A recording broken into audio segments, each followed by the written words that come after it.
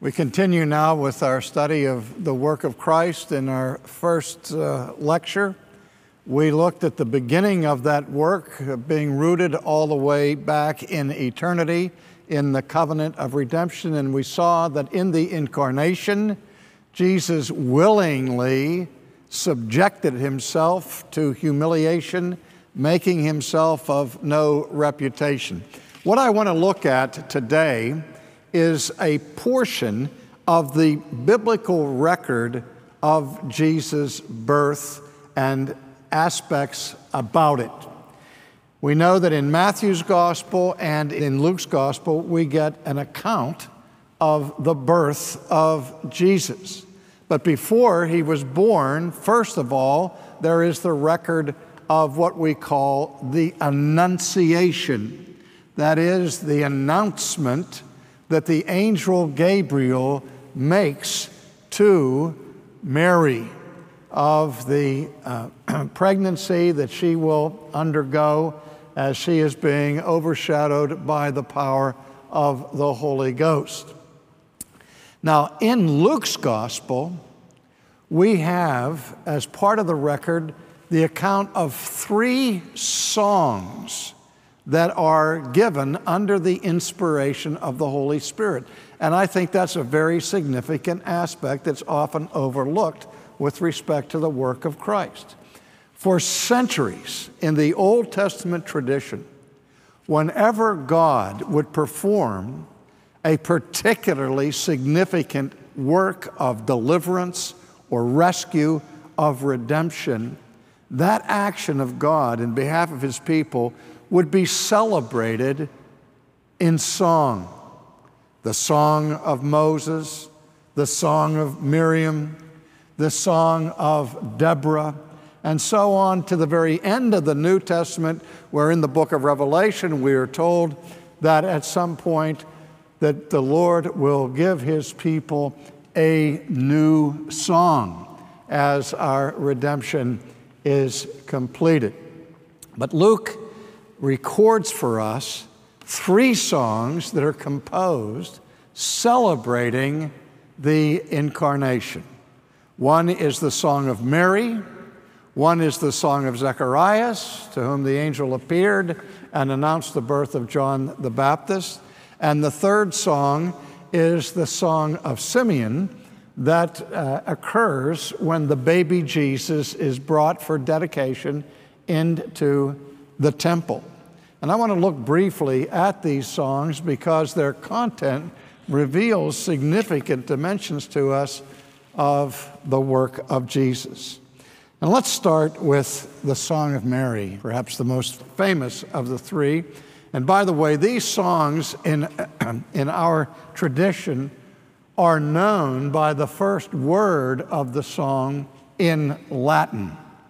And so the first opening words of Mary's song in Latin are the words Magnificat, where she says, "My soul doth magnify the Lord, and my spirit doth rejoice in God my Savior."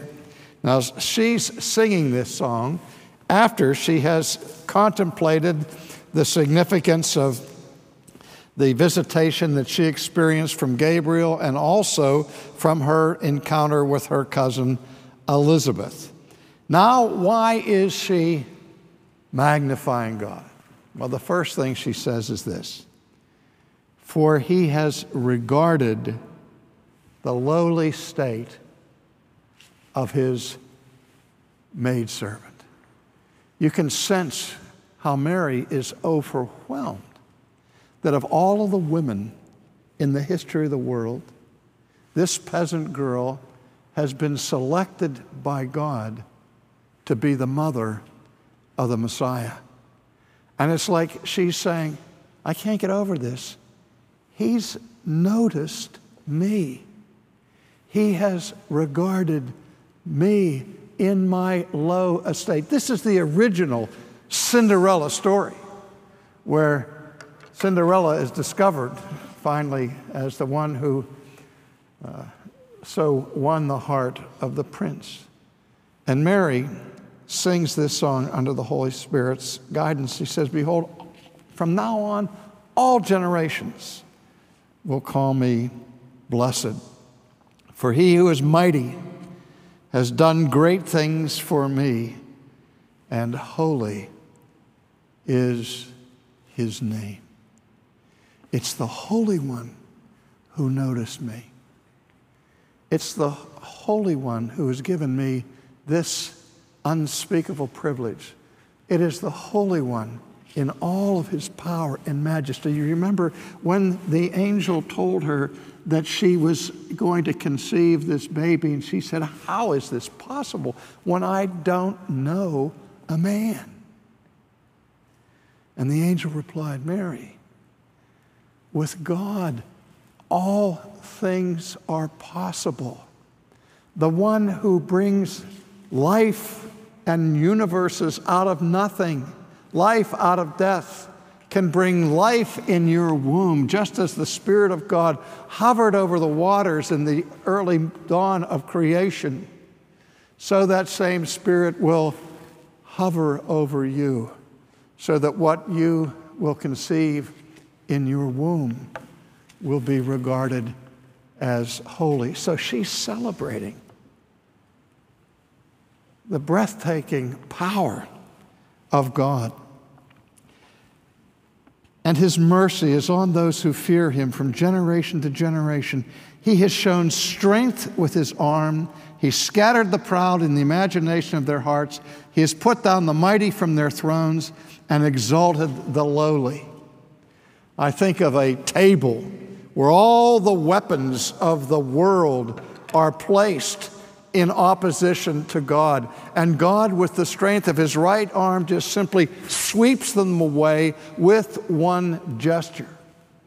That's the way Mary sees it. He's scattered the mighty. He's pulled down the mighty and the proud from their seats of power, stripped them of their power, and exalted the lowly. He's filled the hungry with good things, but the rich he has sent away empty, and he has helped his servant Israel. Now notice that at the end of this song, she ties together what she has heard from the angel and from Elizabeth with the nation of Israel. She understands that this baby that has been conceived in her womb is not for an isolated purpose in history, but is tied to the whole of the Old Testament, to the whole expectation of the nation of Israel. And she mentions at the very end, as he spoke to our fathers, to Abraham, and to his seed forever. When the New Testament speaks of Jesus' birth, it speaks of his being born in the pleroma. And that is a Greek word that, excuse the pun, is filled with meaning. The pleroma refers and is translated by the statement, the fullness of time. That the incarnation of Christ into this world was not an afterthought or an impulse that God had and had him born de novo like Athena out of the head of Zeus. No. This was God's plan. And he had promised his people a redemption, all tied up together with the covenant that he made with the patriarch Abraham. And the pleroma suggests that Jesus was born in the fullness of time. You know, when we see people in our lives who become pregnant, women who become pregnant, and they count down the months and the weeks and the days until that time is reached for the baby to be delivered. I remember our firstborn child was 10 days past the delivery date given to us by her doctor, and I was about to lose my mind because I was ready for that time to be finished and to see our child. but there's a sense in which the whole of history has been waiting and groaning and looking for the birth of this child. So that when this child comes, the child comes when time has been filled to its capacity. The idea of pleroma, I like to think of a glass, and you try to fill a glass with water and you don't fill it to the total tip of the glass, because then you can't lift it or carry it because you'll spill it. And so we always leave a little empty space at the top of the glass. But that's not pleroma. Pleroma is not even when the glass is completely full. I like to think of putting the glass under the spigot and turning the spigot on, and you fill the glass, and as the water reaches the top, it begins to flow over because the glass cannot contain another drop of it. And that's the idea here, that history has been so prepared by God that at the exact moment that He has decreed, the perfect moment, the pleroma, the fullness of time, Jesus is born of the Virgin Mary. There are similar themes found in the prophecy of Zacharias, who was the father of John the Baptist, when he was filled with the Holy Spirit and sang the Benedictus. Listen to the words of the Benedictus. Blessed is the Lord God of Israel, for He has visited and redeemed His people and has raised up a horn of salvation for us in the house of His servant David, as He spoke by the mouth of His holy prophets who have been since the world began. Now let me just pause at that point. Here, the focal point of this celebration in song by Zacharias and the Benedictus focuses on the visitation. The visitation of God. And if you look at the language of that, it is based upon a verb from which we get the noun that is the Greek word for bishop, episkopos. We hear of this Episcopalian church, and it's called that because its government involves the rule by bishops. But in the ancient world, what the bishop was the episkopos. Now, the root word scopus is the word we get the English word scope from. Telescope, microscope, cystoscope, all kinds of scopes that we have. And the scope is something that you look through to see something which you normally would not be able to see with the naked eye. The microscope looks at tiny things that you can't see through the naked eye. The telescope looks far into the distance to see the stars in the sky, and so on. And so the scope is something that you look through. Now, when you put that prefix epi, E-P-I, on it, what that does is it intensifies the meaning of the root. And so an episcope is something that looks intently, forcibly, and fully at what is being examined. In the ancient Greek world, the episkopos was the general of the armies who would come to the military bases and review the troops. He would inspect them to see if they were battle ready, if they had been adequately prepared to carry on warfare.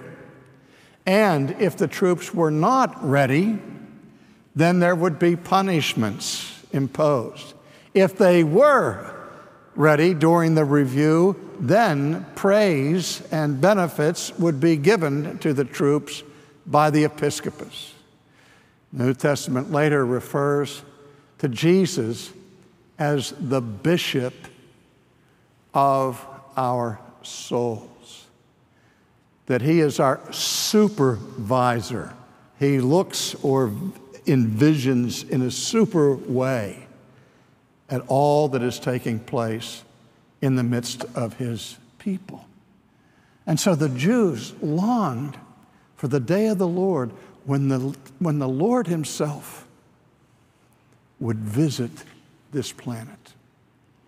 They feared that the visit could be a day of darkness if he came and his people weren't ready, and a time of crisis and a time of judgment. But there was also the hope of the visit of God to his people to redeem them. And here, in the language of Zacharias, he says, he has visited and redeemed his people. He has raised up a horn of salvation for us in the house of his servant David. So now he's celebrating not the bad news of impending judgment, but the great news of a redeeming visit by God. Remember, Jesus is given the name Emmanuel, God with us. And so this hymn celebrates the visitation of God in the incarnation. And he goes on to say that we should be saved from our enemies and from the hand of all who hate us, to perform the mercy promised to our fathers, and to remember his holy covenant, the oath which he swore to our father Abraham, to grant us that we, being delivered from the hand of our enemies, might serve him without fear in holiness and righteousness before him all the days of our life. Do you see again how, just as in the Magnificat, the Benedictus ties the coming of Christ to the covenant that God made with Abraham? The people waited century after century after century, and Mary recognized that, and she said, that wait is over. God has remembered. He didn't forget it. He never forgets his promises. He never forgets his covenants. That's the basis upon which we live, is the basis of God's making promises to us. He never forgets them. We forget them, but he doesn't. And so both of these hymns celebrate the fulfillment of that covenant that was made to Abraham. And then he speaks of John the Baptist, a new child will be called the prophet of the highest. You will go before the face of the Lord to prepare his ways, to give knowledge of salvation to his people by the remission of their sins. Now we're getting a clue as to how this work of salvation is going to be accomplished. That whatever else it involves, it will include a remission of sins, a sending of our sins away from us, a removing our transgressions from us as far as the east is from the west. And it's done through the tender mercy of our God, with which the dayspring from on high has visited us. This is another title for Jesus. The dayspring from on high, the star that brightens the dawn. He has visited us in Christ, to give light to those who sat in darkness and the shadow of death, and to guide our feet into the way of peace. One more hymn I want to look at before we close today, and that is the very brief hymn that we find by Simeon, when Simeon sees Joseph and Mary bring the baby Jesus into the temple for consecration. According to the text, this venerable man, Simeon, had been promised by the Holy Ghost that he would not die until he saw the Lord's anointed. He would not die until he personally viewed the Christ who would come. And we don't know how he lived out his days in and about the temple, but I suspect that he came every day looking for the Messiah. But the promise was unfulfilled. day in, day out, week in, week out, month, year by year. Every day Simeon's there. He doesn't see the Messiah. But God had promised that he wouldn't die until he saw the Lord's anointed.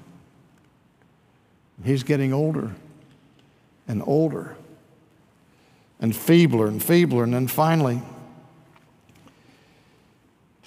he came by the Spirit into the temple. And when the parents brought in the child Jesus to do for him according to the custom of the law, he took him up in his arms. Simeon lifted up the baby. You can imagine Joseph and Mary coming into the temple, and they see Simeon, this old man, and he comes over and takes their baby out of their hands. And he starts to sing under the inspiration of the Holy Ghost, the Nunc Dimittis. Now let thy servant depart in peace, according to your word. For my eyes have seen your salvation, which you have prepared before the face of all peoples, a light to bring revelation to the Gentiles and the glory of your people Israel.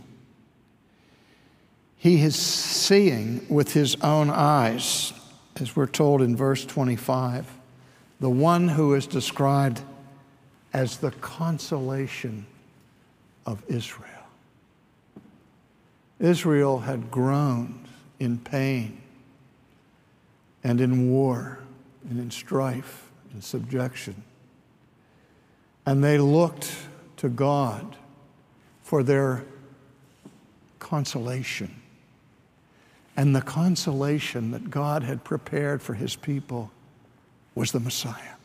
And this is another title for Jesus, the consolation of Israel, the one who will bring peace, the one who will bring in his own work the tender mercy of God, that all of the hopes, all of the dreams, all of the promises that have been given to and through the prophets would meet in him.